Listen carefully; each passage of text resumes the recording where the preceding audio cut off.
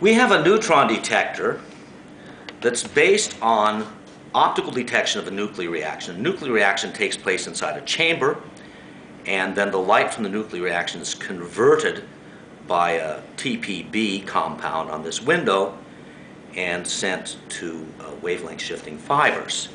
Fibers are quite interesting. They convert light at one wavelength to light at another wavelength. So if I illuminate them by red, actually you see no action at all of that wavelength conversion. The red light just scatters. Even light from a green laser, once again, is just scattered.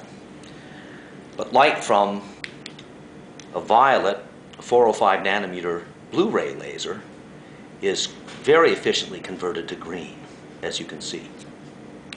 The fact that red and green do not cause this conversion, but violet does, is called the Stokes effect, which is discussed in Einstein's famous paper of 1905, which treats two other subjects as well, the photoelectric effect and the most beautiful thing in the world, which is the ionization of gases by ultraviolet radiation.